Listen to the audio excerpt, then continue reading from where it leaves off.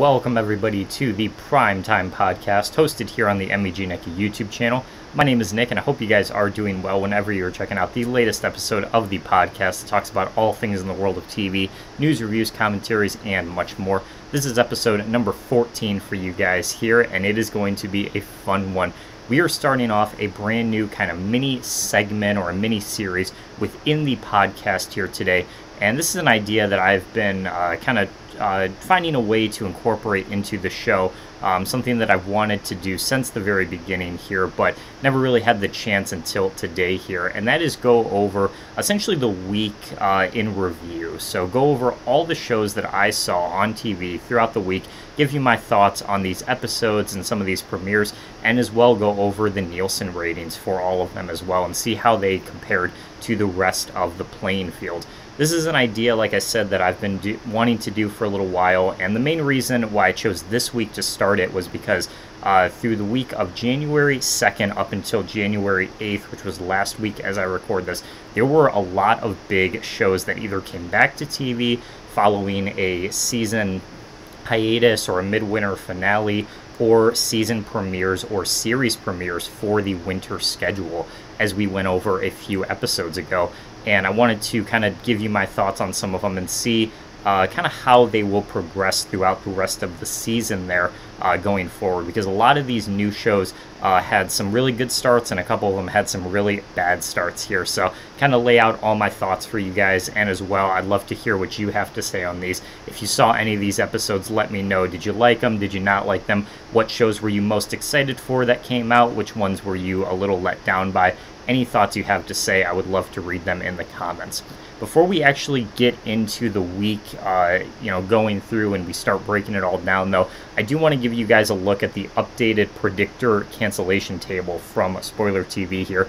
Something that we've gone over in a couple of the episodes of the podcast in the past, but kind of give us an updated look as of the 9th here of January, which was last Sunday here. Let's start off with the red here. Of course, these are the most likely to be canceled shows. A couple of them, I would say pretty much guaranteed to be canceled at this point. Definitely stuff like The Big Leap here. Currently the lowest rated show on TV here with a score of 1.2. Definitely just awful, just kind of numbers that one's giving us here. That one got taken off the schedule, replaced with a different show that we'll talk about a little bit later called The Cleaning Lady, which just premiered there on the 3rd. The Big Leap here definitely not doing itself any favors with the numbers that it's putting up. We also have some sitcoms in here from NBC, such as Grand Crew and American Auto, a couple shows that premiered officially in this week as well on Tuesday that we'll go over. The new medical drama from CBS, Good Sam, here had a very disappointing start. We'll talk about that a little more in depth later. And then we also have some shows that, again, from the fall, they're like Our Kind of People, Ordinary Joe. We've talked about those in the past, just not doing enough here to sustain themselves going into the spring here. A couple season premieres that came out this week as well, such as Keenan in here. Very disappointing to see that one in the red as well. I really enjoyed season 1, but season 2 was just not it right now, and again, looking like it will be canceled very quickly. As we scroll down to the yellow here, this is kind of the middle section. Some of these might survive cancellation, but most of them, I would say, again, have a good, more likely shot to get the axe come spring. Those being like Home Economics, I think, is definitely one. Bull as well on CBS. Home Economics, easily their lowest rated sitcom at the moment, which is very disappointing considering, again, Topher Grace on that show. Very likable actor, of course, from that 70s show from back in the day, but this one just did not really live up to the hype. Just didn't really have enough marketing behind it, and just kind of got the short end of the stick when it came to the schedule that it was paired with, just kind of sandwiched in between some shows that were very disappointing as well there. So just not really doing itself any favors either there. Bull, a lot of talk on this one as well. This one, I think, currently in its 6th or 7th season on CBS here, just getting swamped by its competition, right? We got Law & Order Organized Crime going up against it, which is dominating the playing field right now, and Bull, unfortunately, just kind of taking the beating from those other bigger dramas that are more popular at the moment. Big Sky is another one that's kind of in that same ballpark, unfortunately, just getting pummeled by organized crime more specifically. We also have in here the Wonder Years on ABC, of course, the updated version of the classic show from the 80s and 90s back in the day. This one, again, very disappointing. I think last time we saw this, it was actually in the green. So at the beginning of its season, had a little bit more sustainability to it. Just kind of had more emphasis on the, sort of plot and some of the characters as well. But from what I can tell, going forward into the season, it was, again, not able to sustain itself whatsoever. Just kind of fumbled the ball as far as any potential that it might have had to recapture the audience from back in the day and kind of pull in a new generation of people to share the great Wonder Years with. But it was just not able to do that at all there. We also have CSI Vegas in here. Despite how bad its scores were and how kind of disappointing its ratings were, it does have a renewal already secured for season 2 here. Any in the blue that you see there have another season renewed. And despite it being the lowest one of them, a lot of people arguing the reason behind it being the fact that it's a big name franchise, of course, CSI, one of the most popular series from back in the day as well, from the early 2000s, and that the international distribution of this show surprisingly high on streaming services such as Netflix. That's where a lot of these shows tend to live on if their live numbers, as we see here, just aren't that good in certain demos as well. But it can actually survive, even exponentially stronger on places like Netflix or Hulu, where streaming numbers are up surprisingly well for some of these shows, despite their lack of the live numbers as a result. So this is kind of interesting as well on CSI Vegas in there. We also have The Cleaning Lady, like I said, brand new drama that premiered that we'll go over a little more in depth as we go, breaking down all of the individual shows we're going to talk about this episode. We also have some of the new Fox comedies as well, such as Pivoting, just premiered. Had a pretty strong start. It definitely had a great lead-in because it was the NFL game that premiered before it, so obviously had a lot of viewers sticking around for the comedies there. NCIS Hawaii as well in here, another show from the fall that's doing pretty well. Blackish, the first show on the schedule we see here with the purple marker, which is their final season here. So Blackish season 8 will be its last one, and again, that's something we'll talk about a little bit more later in the episode here. We also have some more comedies such as Ghost, Abbott Elementary. You can see there in the bold, also doing really well. Abbott Elementary, probably my favorite new comedy of 2022 here, which is fantastic, and definitely glad to see that it's finding its audience so quickly. Definitely a show that I can recommend to everyone there. And then as we get closer, of course, a lot of these bigger shows already on the schedule here have their renewals locked in, such as Station 19, Young Sheldon, Grey's Anatomy, SVU, the typical suspects you'd expect up there. The 911s as well, doing very well. But surprisingly enough, anyone out there have a prediction for what the current biggest show on TV is? Because I can guarantee you it's not what you think. In the past, we've seen stuff like All American take that spot, The Simpsons, 911, all those very popular, critically acclaimed dramas, sitcoms, whatever it is there. But this current #1 show that just had its season premiere back on Sunday here, you would never expect it to be the most popular show on TV right now, which is Call Me Kat, with a score of 24.69 there. I don't know how that happened. I'm going to be completely honest with you. It was not a show that I expected to be anywhere near up here, but surprisingly enough, despite how dismal quality it has, it is surprisingly popular here and netted itself the top spot on this chart, as well as This Is Us as a runner-up here, which also premiered back in this week. That is going to be its final season as well, season 6, so not as much importance placed on it because, it's obviously not going to stick around for another season here, but Call Me Kat, your official #1 biggest show on TV. With that in mind, let's jump into the actual schedules for each day here, break them down one at a time. I'll go over the shows that I saw this week and give you my thoughts on them, and then, like I said, we'll compare them as well to the rest of the field, see how well they did as far as the ratings go. So we're going to start off here with Sunday, January 2nd here. This was the first night of the week, of course. And Sunday is a packed day, not just on broadcast network TV like we're seeing here, but on cable as well, with shows like Yellowstone premiering, as well as Dexter New Blood, which, of course, not this Sunday, the 2nd, but the Sunday afterwards, the 9th, had its series finale there, which we're not going to cover in this episode. There's already a lot of talk on it, but that was definitely a very competitive week as well, considering how much anticipation there was for that last episode there of Dexter. But looking at the January 2nd numbers here, let's go over them. Of course, on Fox, we had the NFL game, and then following that, we had the premiere of Next Level Chef, which is surprisingly enough the only show on this entire chart that I watched the week of.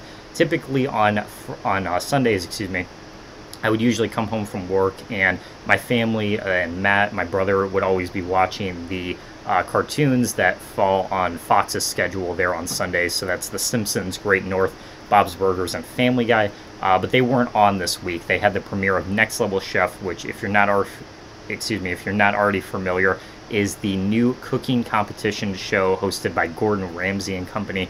Really, really like this one so far. I'm a big Gordon Ramsay fan. Watched a ton of his shows in the past, such as MasterChef and Hell's Kitchen. Extremely popular. And this one, despite how gimmicky it can be with its sets and the way that it's kind of formatted and such, I really like the presentation of it, and I think this one is definitely going to be very sustainable going forward here. The basic sort of gimmick is that there's 3 different kitchens that all of the contestants are cooking in here. The top kitchen is the most decked out, has the best equipment, it's the most pristine, it's got, new updated beautiful equipment for them to use for them to make as good of dishes as they can possibly make. The middle kitchen is the most average, right? Not the best, not the worst. Very just typical commercial grade, equipment there. Certainly not anything that you would necessarily want to have, like you would desire to have, like the top kitchen, but you could certainly do a lot worse, which is what the bottom kitchen holds, which they call the basement on the show. Definitely the most run down, easily like the most beat up equipment there. A lot of their utensils and stuff are all bent and kind of misshapen and stuff. Definitely a struggle down there if you're put in the basement to make your dish properly. And then the other gimmick with it is that there's this huge platform that goes in between all 3 of the kitchens there, and that houses all of the different ingredients they would use to cook all the food on the show. So it goes on the top level first, and they get the first pick of all the ingredients for the specific challenges there. They got the best cuts of meat, best organic vegetables, the best wines, or the most expensive brands of all these different products. Whatever you could imagine they have on the top level there, they get the first pick of it.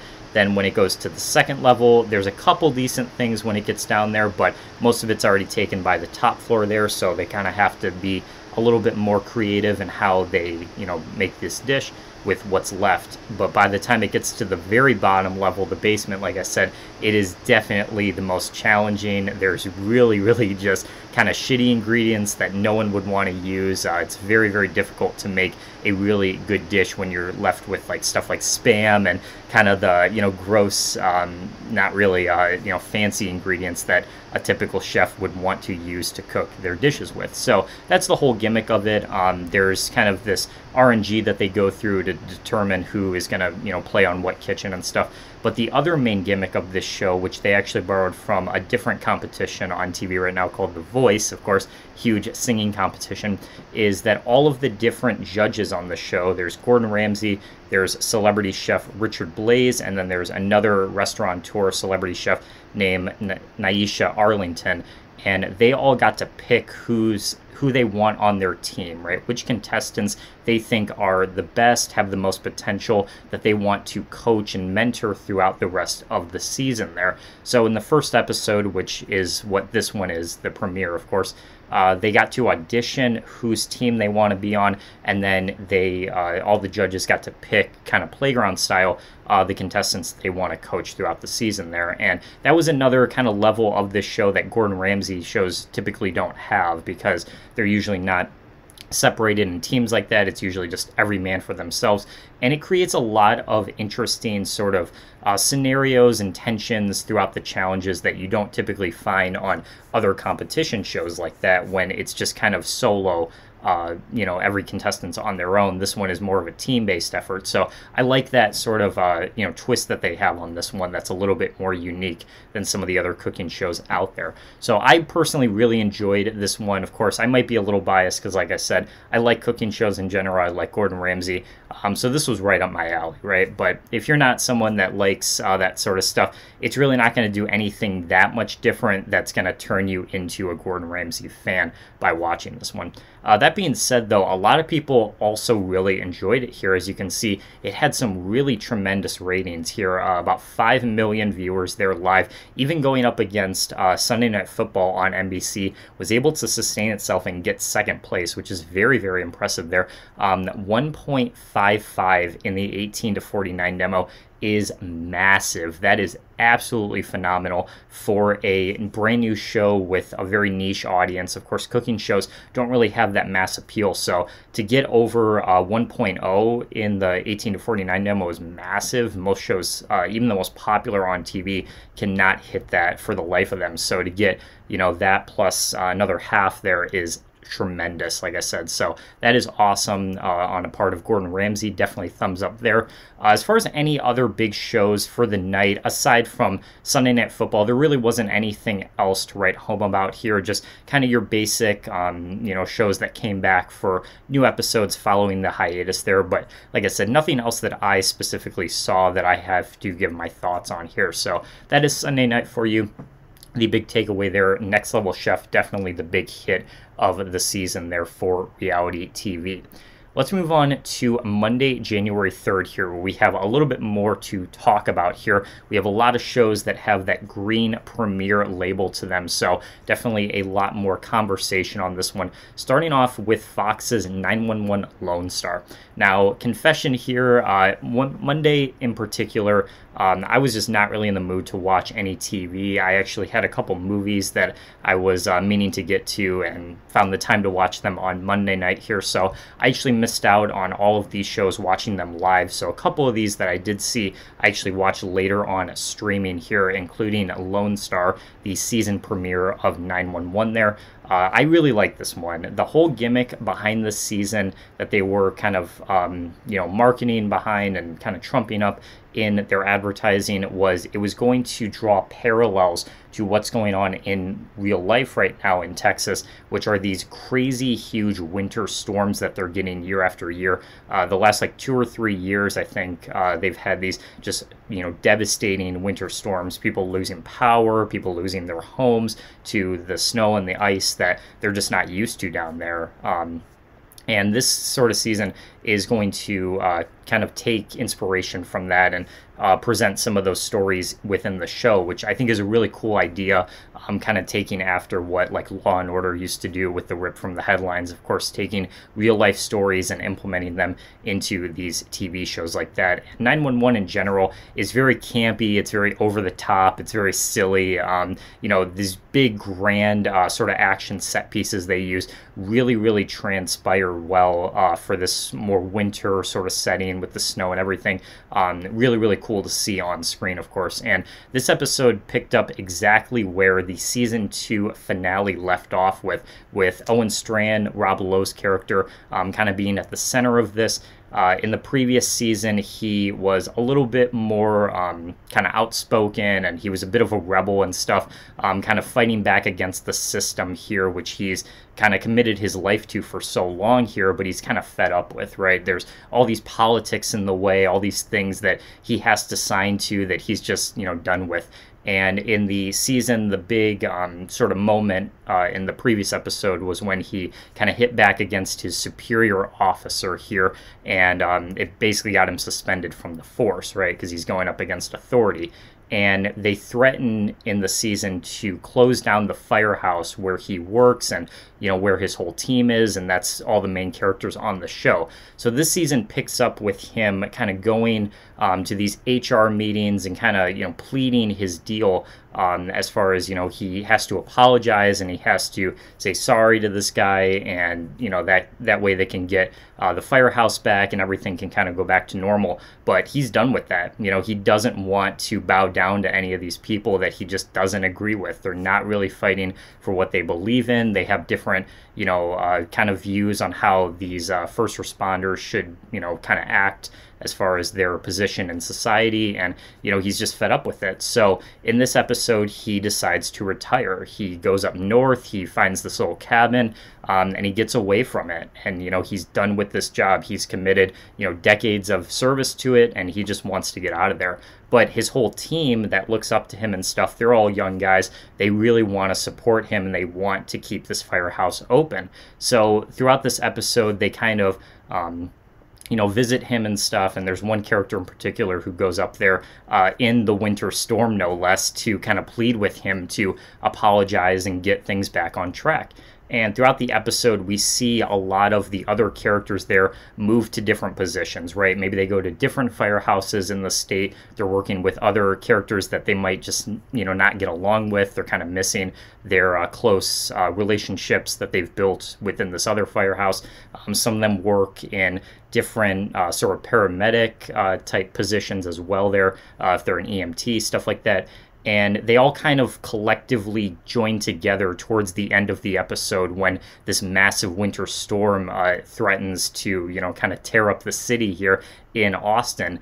And that's when they all have to kind of band together and put their differences aside and come back together as a team there. And that's kind of where the ending of this episode leaves off, with this kind of looming threat that, kind of falls over the city. And we get to see now throughout the rest of the season how they're going to respond to that. So I thought this was a pretty solid return for Lone Star here. I actually prefer this series specifically for Rob Lowe. I think he's just a really talented actor in general, and his performance here was really well, like I said, as Owen Strand. So I really thought this was a solid return for the show here. Definitely something that I'm going to keep up with here throughout the rest of the winter. Like I said, I like those parallels that they're drawing from real life. I think that's going to lead to some really great emotional scenes throughout this season.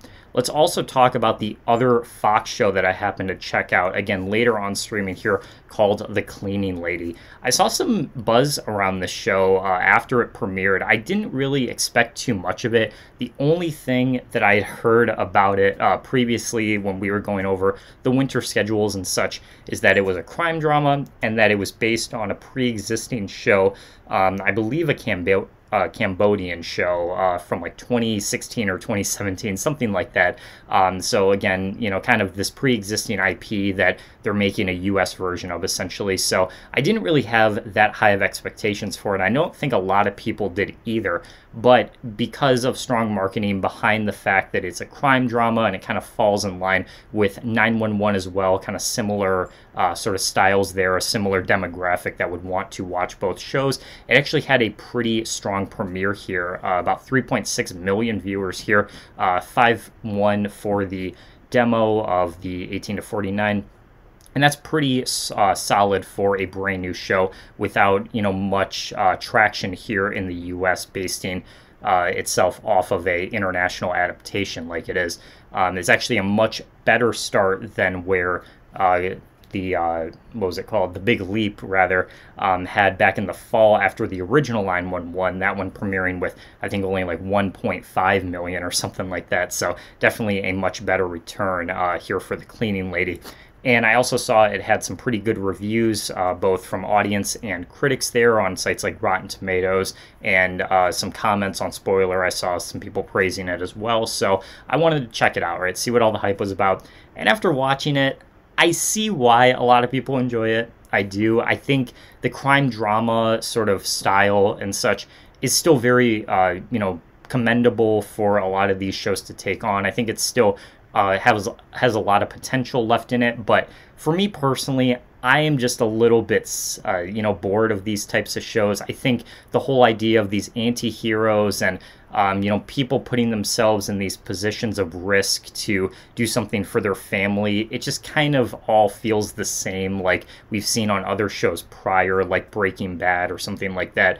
where this, central lead character is just kind of very mundane, doesn't really have a lot going on in their real life, and then is thrown in a situation where they have to kind of step up and be the hero for everybody, but do it in a morally questionable way. And the cleaning lady is nothing more than just that, but with this filter of it being based on a Cambodian show to begin with.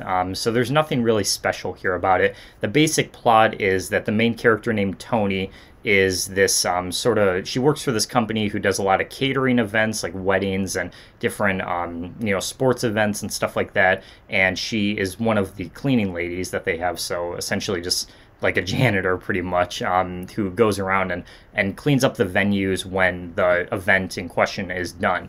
And in the first episode, we see that one of the first jobs that is shown to us on the show is this event that goes on during this underground boxing ring. The leader of this club sets up this event for his daughter's birthday, and in the middle of it, there's a situation where he says to one of the boxers that you have to purposely, fall down. You have to purposely fake losing, essentially, because we got a lot of these mobster guys here, and they're betting on you to lose, and, we need that to happen in order for this to be, sustainable and stuff, and for them to be happy because they're real powerful guys and they don't want to lose all their money. So, of course, boxing in general has that sort of like, like criminal kind of background and stuff, and that's a very common trope you see with a lot of these like underground fight rings and stuff like that, that they're all rigged and that there's purposely certain scenarios that play out so that these people win or lose depending on what they want to happen.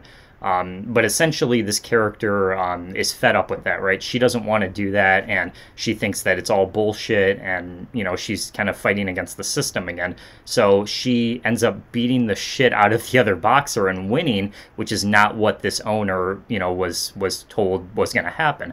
And so all these big, powerful gangster guys end up losing all their money, and when they come back to confront the guy, they end up killing him. And while all this is going on, Tony is still at the venue, and she's just doing her job. She's kind of, unaware that all of that went down and that these guys are really pissed now. So she ends up getting caught by these guys and pleads for her life, right? She says she will just do anything to get out of this situation. She really wants, to be alive, of course, and these guys are really powerful. So she ends up cleaning up all the evidence for them, gets rid of the body, cleans up all the blood, leaves no trace that any of this went down, so that these guys will get away and that the police and stuff won't come looking for them, and there's no suspicious sort of clues left that these guys were attached to this crime. And because they're so impressed with the job that she did, where she was just able to clean everything up so pristinely, they end up hiring her for this position where she's on call whenever they need a situation that needs cleaning up, whenever there's a murder that goes down, or they do something in a venue where they shouldn't be, depending on the situation. They'll call her and they'll ask her to just get rid of it all, and in return they're going to give her a shit ton of money that she's going to use to pay for these treatments that her son needs in order to survive. He has a life-threatening disease where he needs to be quarantined all the time. She's not getting the response she needs from these doctors. Her visa is about to expire, and that causes a lot of conflict with her son getting these treatments. If she gets deported, she won't have those opportunities and those resources like we do here in the States. So she accepts this money kind of begrudgingly because she knows that obviously morally it's kind of wrong what these guys are up to, but she needs to, help her son out, and she needs to support her family. So again, it doesn't have the most original concept behind it. It does draw a lot of parallels from other shows like we've seen in the past, but I can see why a lot of people still love that, right? If you're a huge fan of those, sort of anti-hero stories, crime drama type stories, I think you're really, really going to like this. And for a lot of people, that is still a genre that is very, very, flooded with potential and creativity still, even in 2022. And this show definitely showed a lot of that in its first episode. It's just not really a style that I necessarily gravitate towards all the time. So I felt a little bit more mixed on it, but I can see why a lot of other people really enjoyed this show. And like I said, if that's something that, sounds like you would enjoy, I think it's going to be right up your alley there. Now, outside of that, there were a couple other shows that had some season premieres here that I wanted to go over. Of course, the big one that you see there at the top of the ratings was The Bachelor here. Had a huge 18 to 49 demo. Despite not having the best viewership, even still, The Bachelor is just super sustainable all these years later. I have never understood it myself because it's obviously not in a genre where I would want to watch that kind of stuff, reality TV. Competitions like that, those dating shows, just not really for me. But it still has a huge market out there, so obviously it's going to do very well as far as its popularity concerns. But the one that I was kind of disappointed by, but also just kind of, interested in talking about here was Kenan. It's season 2 premiere here. Like I said earlier, I really like season 1 of Kenan. It was actually one of my favorite shows of 2021 when it came out back in February last year. And season 2 premiered this year with its Christmas special, and then they're going to have the rest of the show play out for the rest of the winter here into the spring. But the ratings here just not on their side. Only about 2 million viewers here. Definitely even lower for its second episode at 8:30 there. 1.6 million viewers here. And this is something that I'm going to talk about a little bit more when we go into Tuesday's ratings, but NBC in general just does not have a very good track record with their modern comedies right now. Every single sitcom that they have on TV right now, whether it's Kenan, whether it's Grand Crew, Mr. Mayor, Young Rock, whatever it is, all of them premiered in 2021 or 2022. So the oldest shows that they have are literally only a year old at this point, only have one season in. They, at the moment, do not have any sort of sitcom that has a sustainable legacy behind it, right? They don't have like a Goldberg equivalent on ABC where it has, 9 seasons in, where it's been on since the 2010s, right? Where it has just a huge fandom behind it that will rally together. They don't have anything that Fox has with their cartoons, right? The Simpsons or Family Guy that have been on for 20 or 25 years at this point. They just don't have anything like that right now. The closest they did back last year was Superstore, which had been on since 2015, but that ended last year. So at this point, they're just kind of, waiting for that next big hit, and they're just struggling to find it right now. And that really kind of disappoints me personally, because NBC, I love their dramas, right? Anything that they've done with the Chicago shows or with Law and Order, I mean, those are huge success stories for them. Dick Wolf, of course, kind of perpetuating a lot of that for them as kind of their go-to creator producer for all of those big drama shows. But with their sitcoms, they just don't have anything like that right now, and that's really hurting them and their bottom line when it comes to these averages here. And Kenan, as you can see there, is one of those examples that just isn't doing enough for them right now for them to make a grand case for themselves in the comedy sphere. So that's kind of disappointing to see, but comedy in general is kind of just something that's on its way out, unfortunately. All the networks kind of struggling with that, and like I said, we're going to talk about that a little more in depth as we go through the rest of this episode here. But as for now, on Monday, just to kind of wrap this segment up, 911 Lone Star I thought was really good. The Cleaning Lady, I had a little more of a mixed feeling there. I'm going to definitely continue with Lone Star. Cleaning Lady I might catch on streaming every now and again, but just not really something for me personally. And then everything else here, like I said, just wasn't really that interested in checking out any of the other big premieres on Monday there. So with that in mind, let's jump to Tuesday here, January 4th. This was another big day with shows that I really wanted to watch, specifically on ABC here. Not anything that was like super amazing or, super huge, like we'll see a little bit later, but definitely some stuff that piqued my interest and piqued my curiosity, starting with Judge Steve Harvey here at 8 o'clock. Now, typically I would watch the FBI shows, but when you hear the title Judge Steve Harvey, your mind wanders. Your mind goes places that it probably wouldn't. And that sounds pretty interesting, Steve Harvey, of course, is just a massive figure in the world of entertainment and TV, whether he's on Family Feud, his daytime talk show, his radio show. He's had just a ton of different hosting gigs over time, huge comedian, of course, one of my favorites on TV as like one of these go-to daytime hosts. And the idea of him doing one of these judge kind of, court type of shows like a Judge Judy or Judge Joe Brown or someone like that just, sounded really interesting because he doesn't have experience in that sort of background. He's not, a judge in real life. He doesn't have a law degree.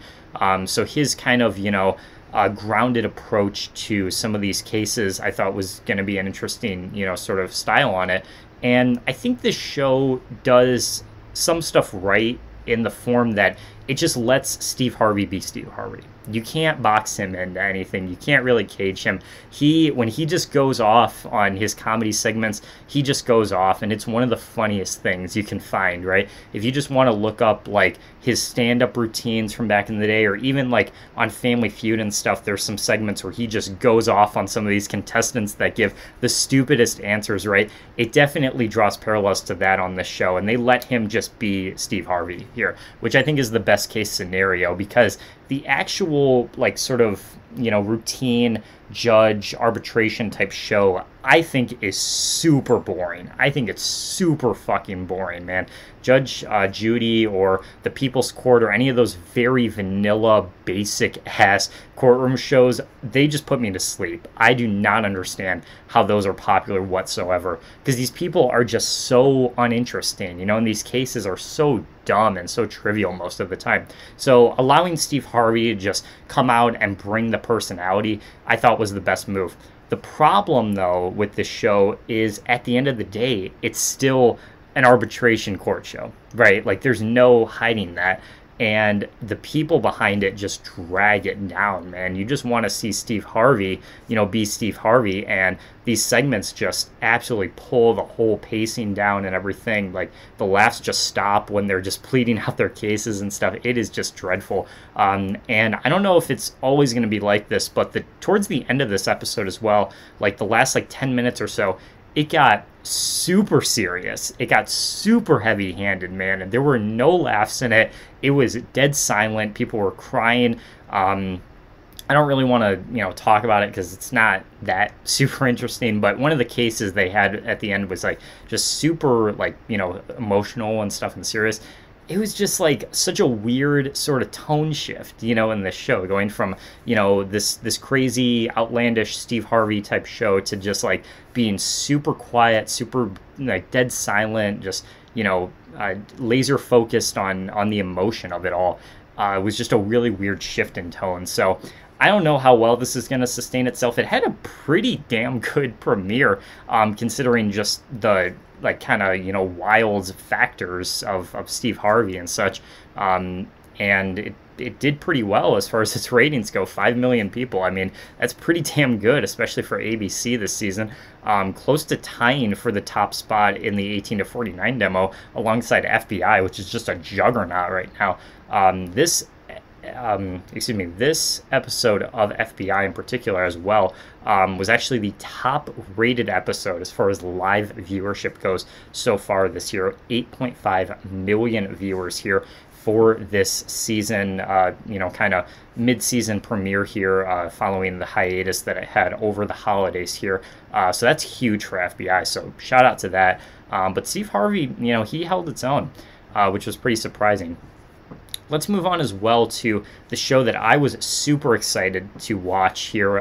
My favorite show that we talked about earlier for 2022 here, Abbott Elementary on ABC. That's the main reason why I watched Judge Steve Harvey, because I was just waiting for Abbott Elementary to come on. So I figured, what the hell, I'll kill this hour. And I like Steve Harvey, so there you go. But really, I was waiting out for Abbott Elementary here, which did really well for itself as well here. 3.4 million viewers. That's actually up almost 1 million viewers for where its premiere was back in December there. I think a lot of word of mouth has really kind of shaped this show into what it is now, and it's really kind of making the rounds online. I've seen a lot of more people talk about it, which is great.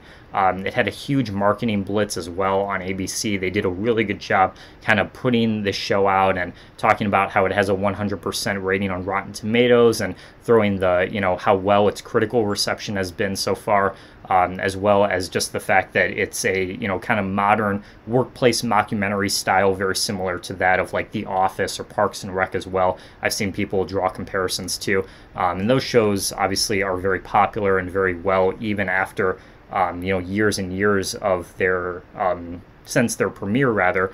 They're still super, super popular in syndication and on streaming services and such on Netflix. So this is just a show that works really well in this sort of modern day era of sitcoms, these mockumentary types. And this show is one of the best that I've seen in a very long time. I actually liked the second episode more than the first one. I thought it had some really interesting developments for some of its characters. I really like Tyler James Williams on the show as well. I think he's great. Everyone is looking to fuck him in this episode.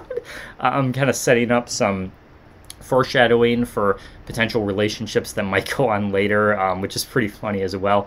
But the whole cast is great here. A lot of breakout stars I can see having some really, really big projects after this one. So definitely a thumbs up for me on Abbott Elementary. However, the same cannot be said for Blackish, the season 8 premiere, which I also stuck around for because, well, I'm a guy that likes to watch things burn to the ground.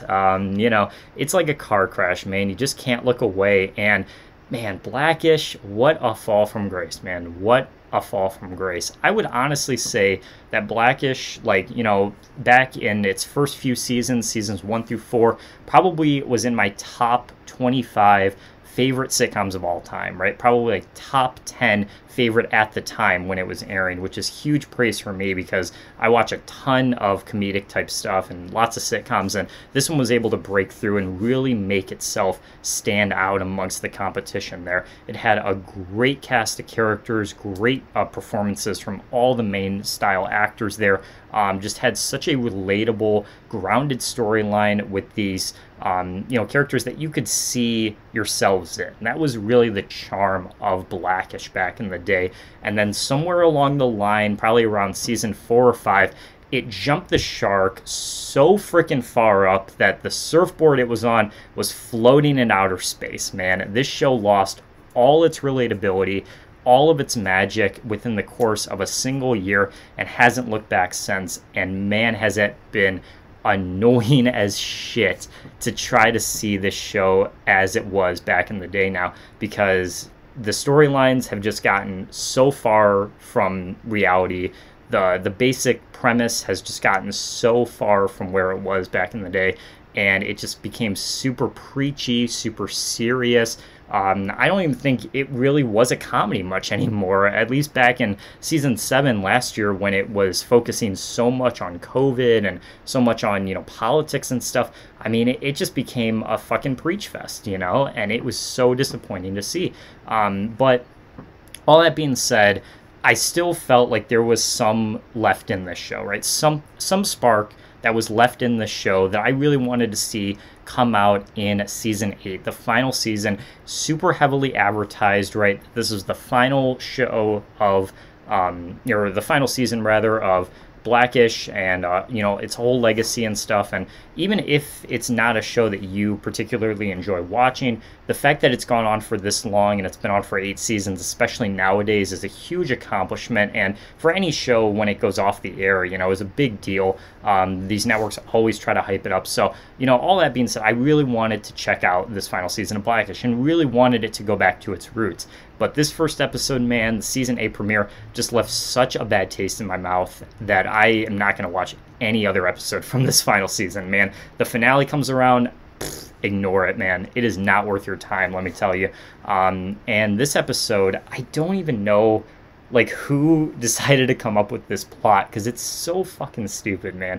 And I'm sorry if this is going to sound, like, really redundant and me just ranting, but I just got to get this out there, because the whole goddamn plot of this episode was that Dre and Bo, right, the 2 lead characters, who I'll remind you were super grounded and super relatable at one point, go to a party and meet Michelle Obama and become friends with her in a single night and have her over for dinner. That's the whole fucking plot of this episode, right? It is just so incredibly just annoying to see the progression made that these, you know, very just super grounded, likable, simple characters have now gotten to the point where the show has, you know, trumped them up so much and put them on such a high pedestal that they think that they can, you know, make it with some of the best out there, like Michelle Obama, right? I mean, it's just so, like, mind-blowing to me to see how far gone they've gotten from that original basic storyline, you know? And this is not a dig at Michelle Obama whatsoever, right? She is great. I think that she has a very positive outlook. As a person, you know, super, super respectable, just has a lot of fun, you know, charismatic personality about her. And even when she's on shows like this, you know, to start with, like, because this is not the first time she's been on a major sitcom like this. The first time I remember it happening was back on iCarly, I Meet the First Woman. And that was a great episode because it was special to see you know, someone as high stature as Michelle Obama being on a show like this. But at least in the context of that show, it made sense because, for one, the characters on iCarly were always a little bit, you know, more kind of silly and fantastical than the characters on Blackish. But at least in the context of iCarly, they're supposed to be famous, right? They host this really popular web show. They have an audience. People know who Carly, Sam, and Freddie are in the context of iCarly. So it would make sense that, you know, someone like a big celebrity like that would be on the show and would, you know, want to meet these people. But on Blackish, it just seems weird because these are supposed to be like very, you know, simple suburbanites, and they just happen to stumble across Michelle Obama, and you're saying you became best friends with her over the course of a night because you went out to get fast food? Like, no. That did not fucking happen, all right? Stop pretending like it did. And I don't know. That's just the one thing about this episode in particular that I just did not like at all, that they trumped it up so much to where all these characters now are on such a high pedestal, have such big egos about them. It just lost all relatability and charm for me, and it's just not worth you know, checking into any other episodes for the rest of the season, in my opinion. Also, one side note about it as well, which was so fucking stupid, the whole, like, joke about it, or a lot of the humor where it came from, was that when they have dinner with her the night of, they don't want any of the other family member around, right? This is just something for Dre and Bo. That's it. They don't want any of the kids around. They don't want you know, Dre's parents there or anything like that. So they're all gonna, like, you know, spread out from the house. They're gonna go out, do whatever. They cannot meet Michelle Obama, right? Which is dumb, you know, in its own right. But anyways, a lot of the humor comes from the idea of that they're all gonna band together, all the other characters, and they're gonna kind of crash this party. And of all fucking characters they chose to do it with, they motherfucking pulled Zoe back from the dead, man. I swear to God, dog. Zoe appears in this episode, and I don't know why. I don't know why she's there. It's the stupidest fucking cameo I've ever seen in my life. Zoe was one of the main characters from back in the original seasons of Blackish. She was the oldest daughter, and she was a great character, right? Super, super grounded again, relatable, had that family unit, you know, intact. I really like her. But then she had her own show, spin-off, the one of many, many spin-offs that Blackish would have, Grownish, where she went to college, and that was basically the end of her arc on Blackish, and she hasn't appeared since then. And then when Michelle Obama's there, and for the final season, she just randomly shows up doing laundry one day. I'm sorry. I don't mean to be that guy, you know, because I do like the show, but God, this episode sucked. This is one of the worst episodes I've seen in a very long time. So, anyways, rant over, Blackish. This was very, very disappointing. I do not recommend anyone check out this final season. Yeah, very, very, very let down from this one. With that said, let's talk about one last show I have here on the schedule that, again, I watched later on on streaming, rather, which was American Auto here. A lot of people, I think, really kind of underestimated this show when it first came out, and this is not a show that's doing well. So trying to, you know, be a fan of this and trying to support it is kind of difficult because you know inevitably that it's going to get the axe, you know, and especially for TV, like, that's always the one thing that's always tricky about supporting these types of shows is, you know, you get too invested in it, you get too attached to it, and then eventually, you know, it gets canceled, and then you obviously can't, you know, see where the rest of the story goes or where any of these characters end up. So I'm watching this show very reserved, very conservatively, because I know that it's going to get canceled by the end of the season, but I still enjoy it. Anna Gasteyer on it is great, from SNL, of course, way back in the day, and she does a great job as the lead here.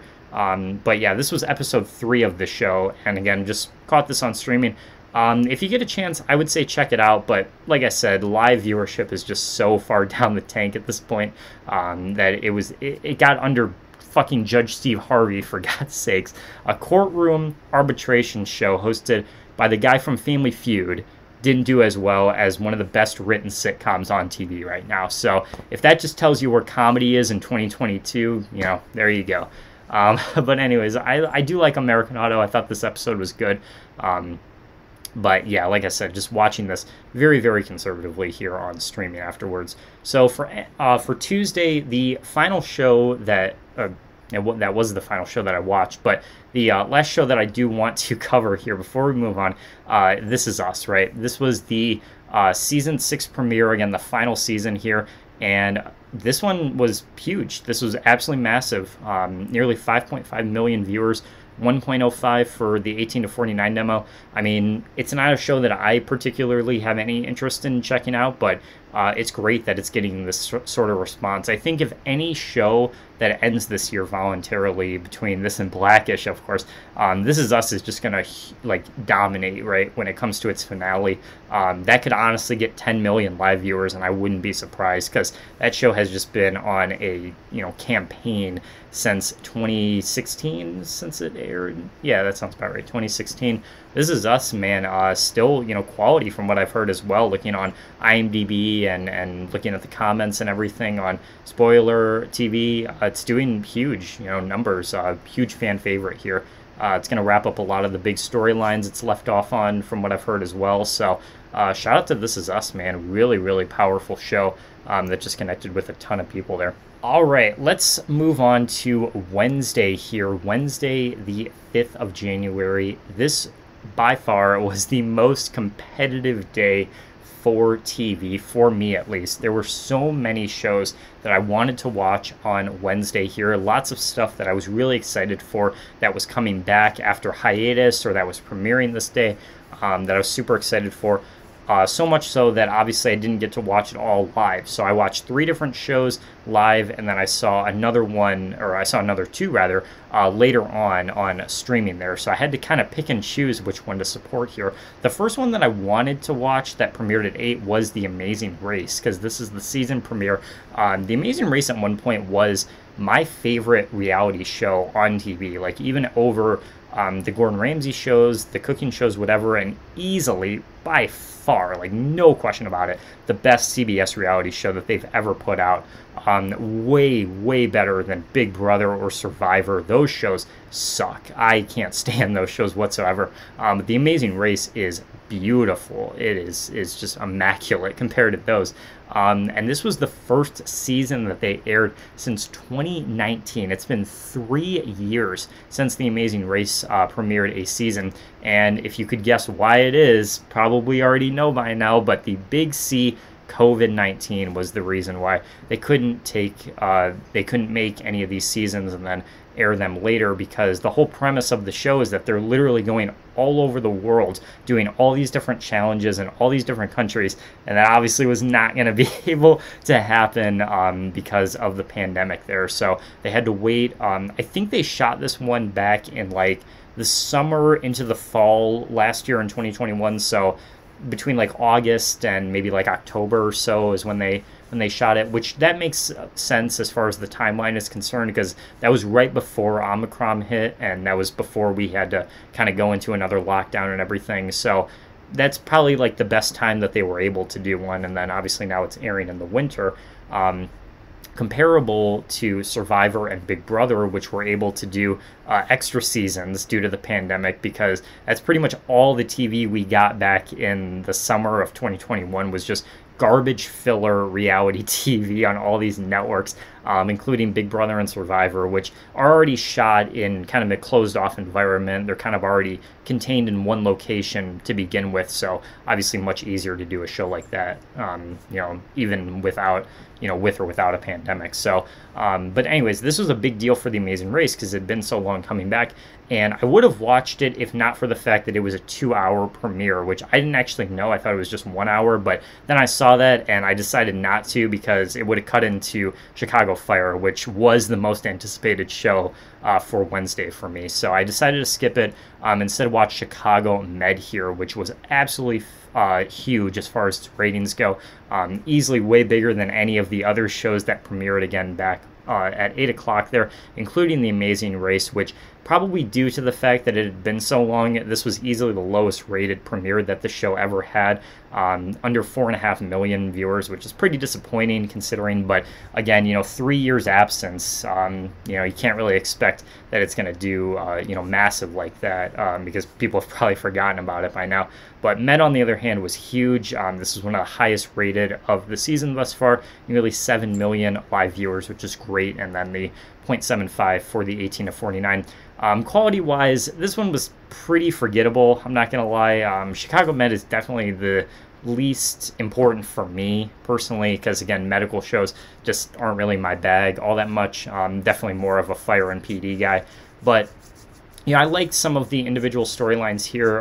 Dr. Hammer's storyline I thought was good in this one. Dr. Charles I thought was all right in this episode. He's usually pretty good. In general, he's one of my favorite characters, but again, this one was just kind of middle of the road, pretty average for me. Nothing really, too significant to say out of that episode. That being said, though, Chicago Fire, which, as I just mentioned there, was my most anticipated episode of this entire week, pretty much, like the biggest premiere that I was expecting for this week here after the huge hiatus that the Chicago shows had. And this one was going to be super important because they left it on a huge cliffhanger here, so I was super hyped for this.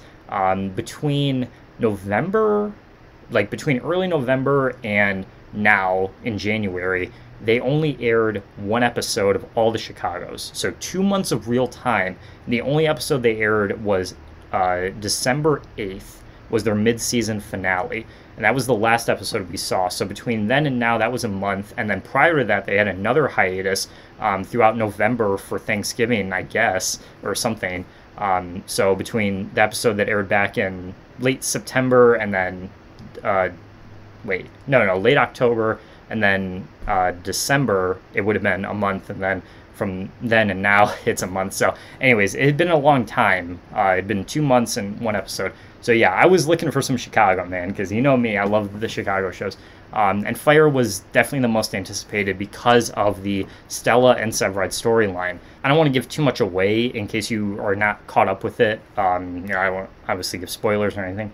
But basically Stella's character earlier in the season had to leave the show because of a plotline that her character had, which was gonna be kind of outside the boundaries of where the show, was showing, like outside of the firehouse and stuff. And that kind of let her character kind of explore some outside territories, which that kind of hurt her relationship with Severide.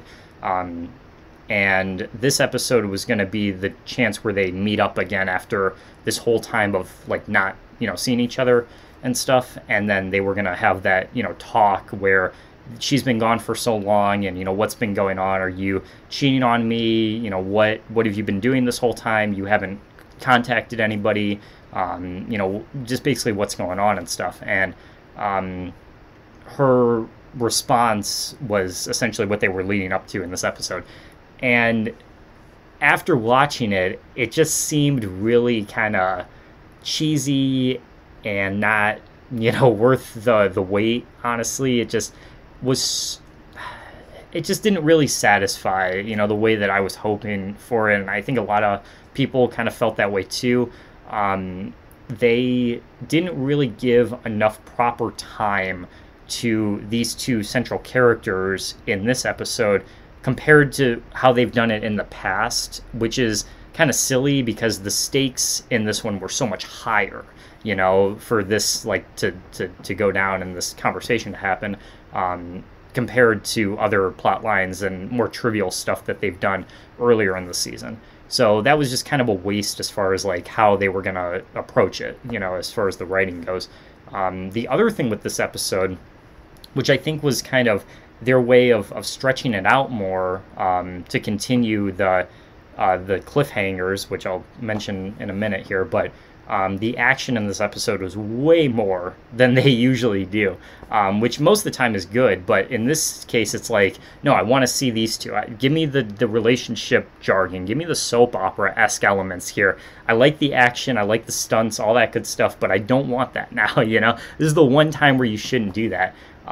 Typically how it's formatted is like the first like 10 or 15 minutes rather, 10 or 15 minutes will be dedicated to like the stunts and the action sets and stuff like that, and then the rest of it will be the more soap opera, you know, cheesy type relationship stuff.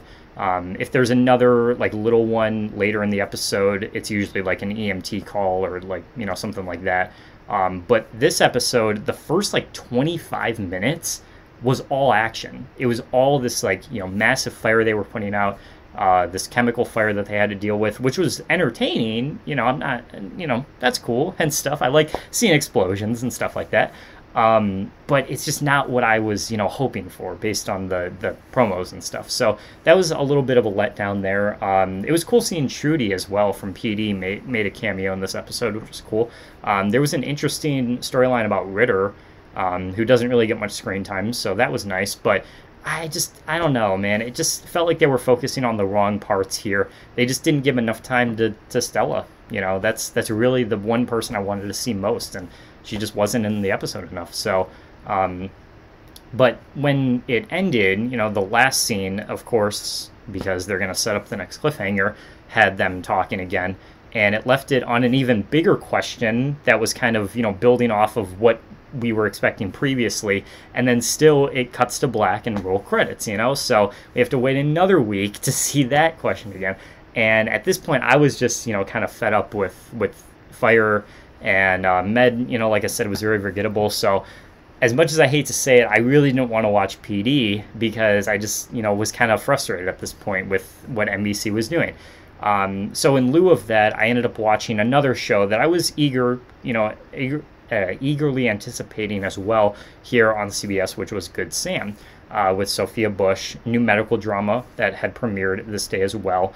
And again, it was a little bit of a letdown. It wasn't horrible. It honestly probably was the best thing I saw the entire night, believe it or not. But this is just a very, like, you know, cliche, just repetitive kind of show that we've seen again a billion times over. Like if you showed an AI like 100 different episodes of various medical dramas, this is what it would give you. Yeah, no, this is what it would assume the genre's like. It kind of like what I said earlier about the cleaning lady, like, you know, that sort of genre is just very repetitive at this point, and there's just not enough you know, creativity left in it, I think, to really make something really unique out of it, because medical dramas are a dime a dozen now, and unless you really have something, you know, unique and something that stands out about it, you know, it's just filler at this point. I think people are just kind of tired of it and stuff, and that's why you see the ratings here were really, really dreadful for Good Sam here, despite good marketing and despite the fact that Sophia Bush's name was all over this show. People are fed up with medical dramas, you know, they're just bored of it. So not even 3 million people on the premiere, which is really bad in comparison. Of course, Chicago PD, definitely the bigger draw of them, which we'll talk about in just a minute here. But Good Sam, if you don't know the storyline, we'll just recap that real quick. Essentially, Sophia Bush and her dad are kind of the leaders and directors of this hospital, and she's always kind of second banana to him because he's like the main doctor of the hospital, and you know he put his name on it and everything. And when he goes into a coma, she kind of takes over for him and becomes the main director of it. And so that kind of creates some tension between him and her when he awakes from his coma, thinking that he's still in charge. And so there's kind of this weird conflict between who actually is, you know, above one another and who's, you know, in command, essentially. And so that's kind of an interesting dynamic between these two characters and the actors that are portraying them. Jason Isaacs is the other lead here, and I thought he did a pretty good job as well. But there, like I said, there just isn't enough, you know, unique elements to this show to make it stand out from anything else on TV right now, compared to like a Grey's Anatomy, Chicago Med, New Amsterdam, you know, any of those other 15 billion medical dramas that are out there. It's just another one in that bucket that you couldn't really decipher if you didn't know any better. The only other positive I have to say is that it is pretty funny, like for a drama. There were a couple points where I was like, laugh out loud laughing, which is definitely different than what I was expecting, to be fair. But even outside of that, like I said, unless you really, really love this genre, I think you can skip this one. I don't think there's anything super unique about it that's like a must-watch by any means, and I'm not really surprised that it had as bad ratings as it was, because I don't think a lot of people were expecting like a critical masterpiece or anything. It was just going to serve a very niche audience, which I think is just already really over-bloated in this particular genre. So, Good Sam, forget about it. Just not really anything too unique, especially compared to PD, which when I watched it after the fact on streaming, I definitely regretted not seeing this one live, because this for me was one of my favorite Chicago PD episodes they've done this season or otherwise. I'm a little bit biased in that because it was a Kim and Adam episode, and they are my favorites, especially compared to Haley and Jay and all that other crap that they did with them earlier in the season. That's all done, right? They are done. That storyline is done, guys. Roy, we know what happened. Hank, we know what happened. That they're done, all right? We don't need to see any more episodes dedicated to them. Please, for the rest of the season, give us some Kim and Adam. Kim and Adam stands out there like me. We are fucking thirsty, all right? We need some shit. So this was a great episode because it put them back in the spotlight, man. And Michaela was brought back, which is always awesome. She's always a treat to see. And this was a really kind of momentous episode for Adam specifically. This really brought up a lot of kind of feelings for him, and he got some pretty emotional scenes in this one, which was great. Him and Kim had a really nice discussion towards the end of the episode as well, which I thought was going to lead into some more big stuff for the rest of the season. Again, I'm trying to kind of swerve around spoilers here because I don't want to give too much away. But yeah, it was fantastic. This was a huge treat. The case that they did as well, just like the basic, police procedural elements in this one, I thought were great as well. So yeah, this was a thumbs up for me. Like I said, this was one of the best of the season so far. Definitely looking forward to what they do after this. And then the only other show that I saw on Wednesday, again, that I had to catch up with was Next Level Chef, the second episode here. Surprisingly enough, really, really stilted as far as its ratings go. Probably because of all the other competition it had comparable to Sunday. Of course, between Fire and The Amazing Race and even The Conners, which The Conners is, as of right now, still the highest rated, or one of the higher rated ABC sitcoms. So putting it, self against that as well.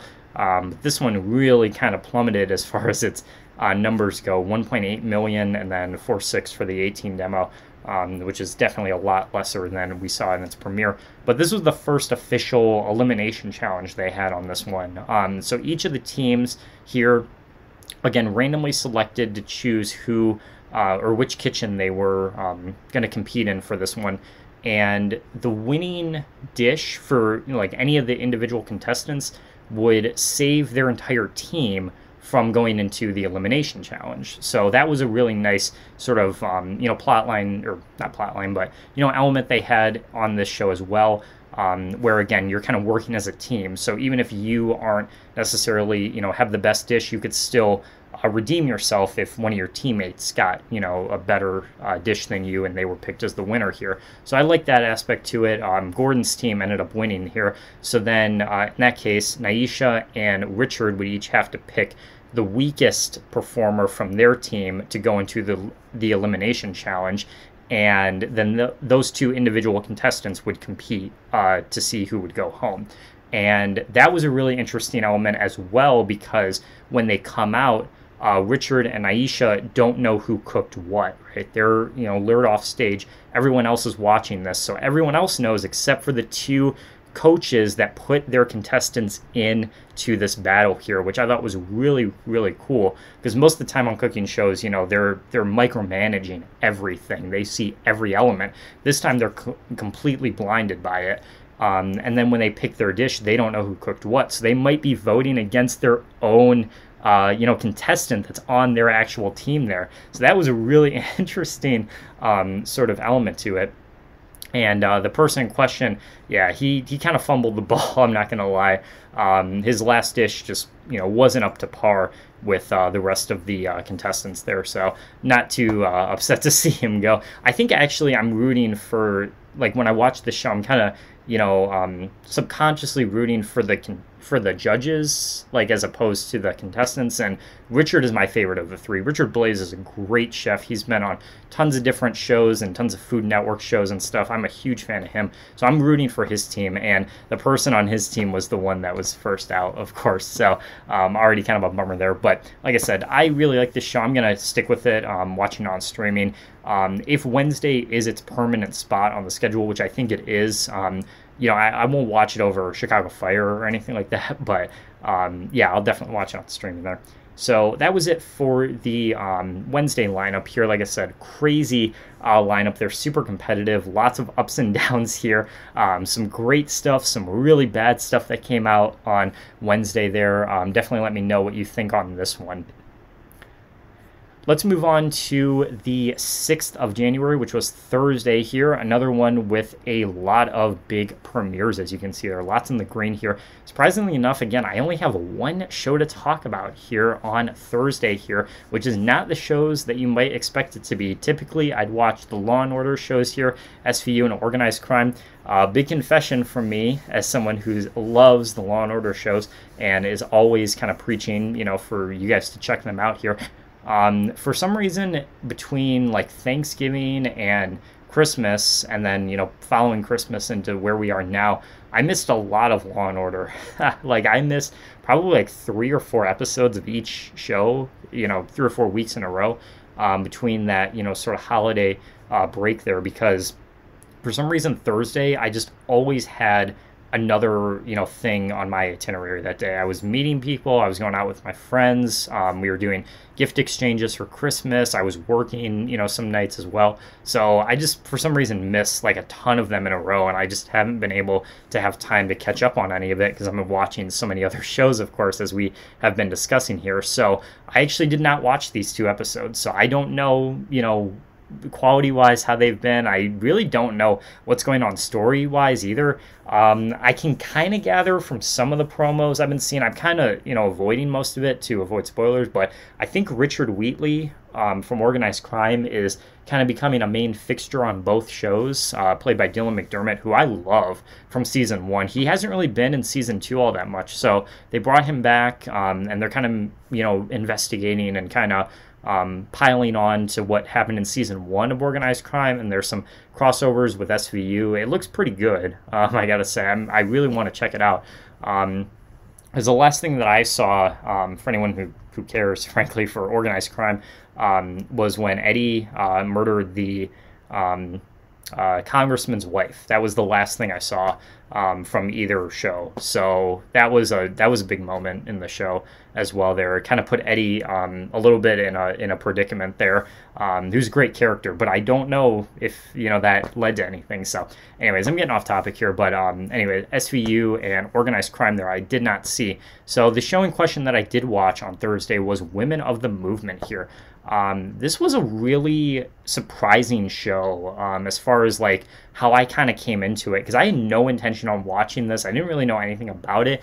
I did know that it was a miniseries, which I did talk about in the previous episode of the podcast, that I do like miniseries, and I do like the fact that they're very quick, bite-sized, types of shows that you can just watch without having these like really long, overdue type seasons for them. So that was great.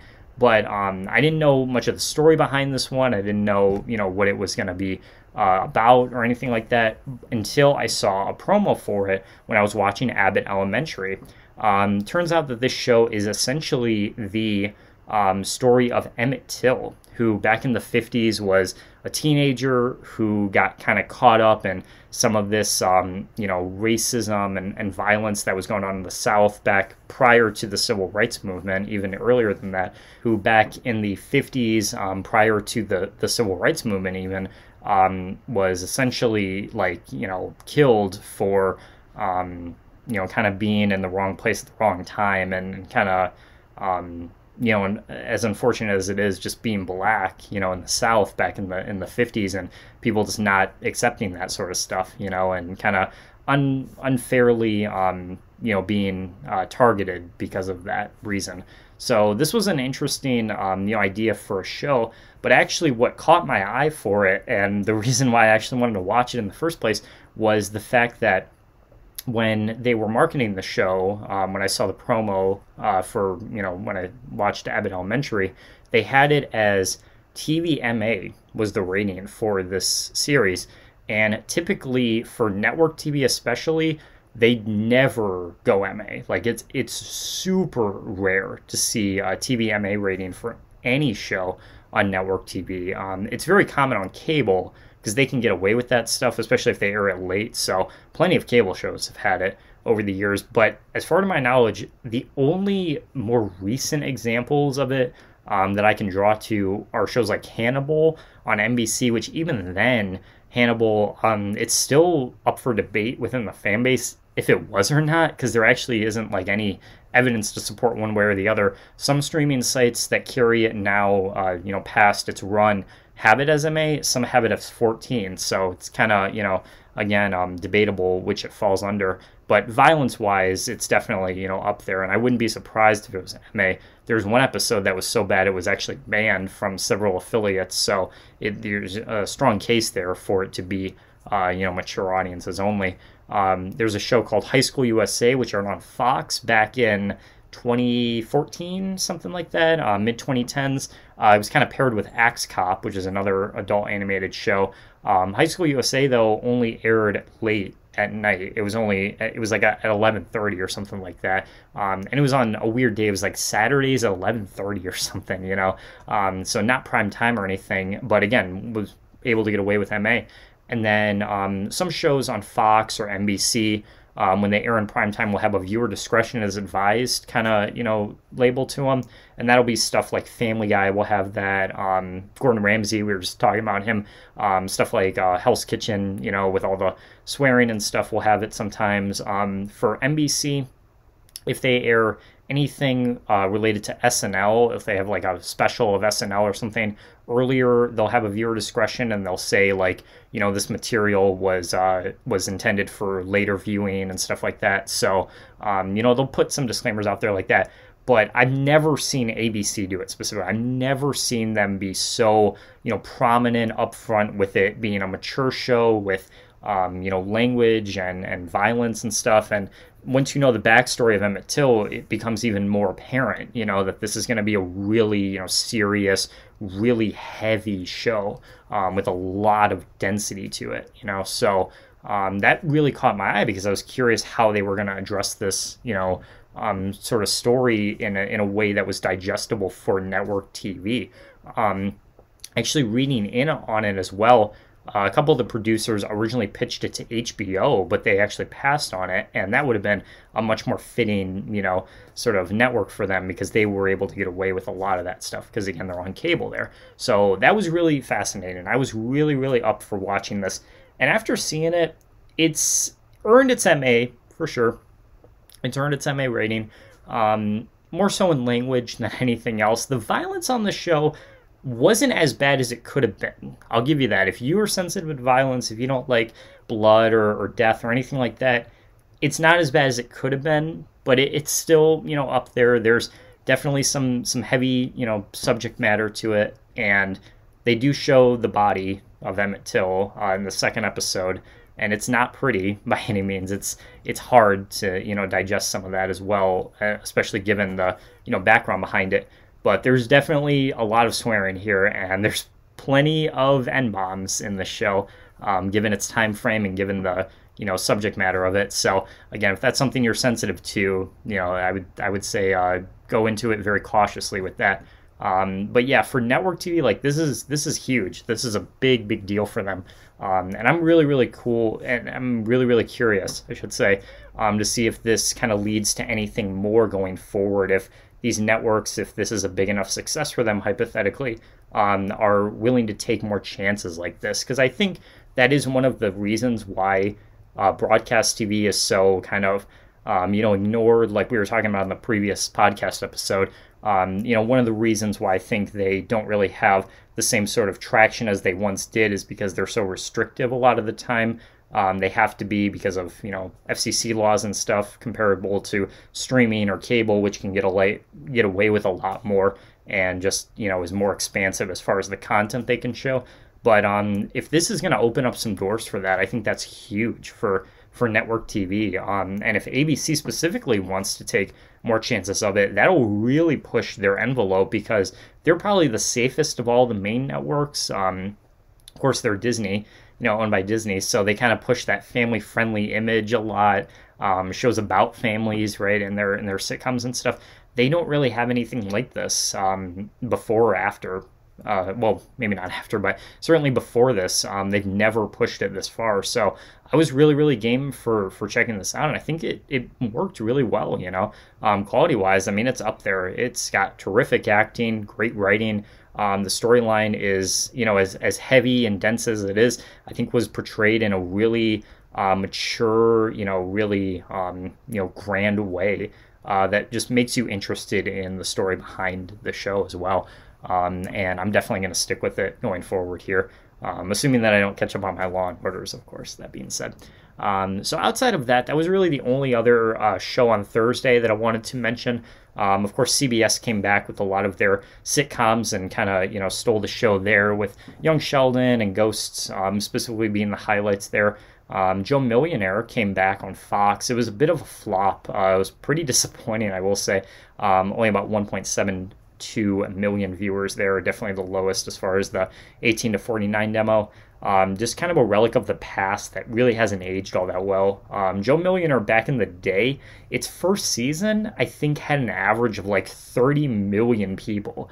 But that was back in like 2002 or something, I mean, that you just don't see those numbers nowadays. But it was a very gimmicky show back in the day. It's another one of those like Bachelor type, dating shows where there's two people, there's two, contestants, and one of them's a millionaire and one's not.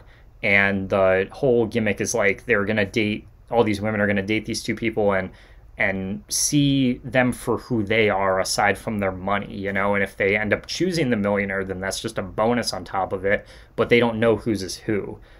So that's kind of the whole gimmick of it. But to me, that just sounds dumb as hell. That sounds so stupid.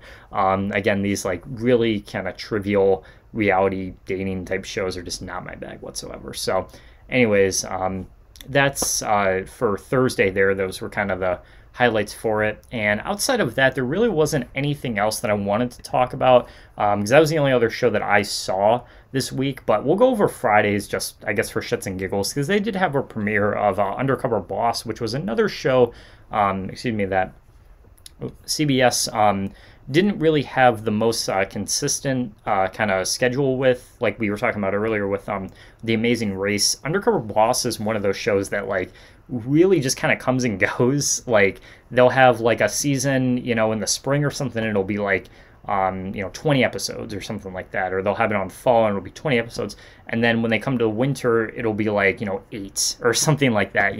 They have no consistency with this show. It's just kind of whenever they need something to fill in with, if they have a lull on the schedule somewhere, they'll just throw in a few episodes of Undercover Boss.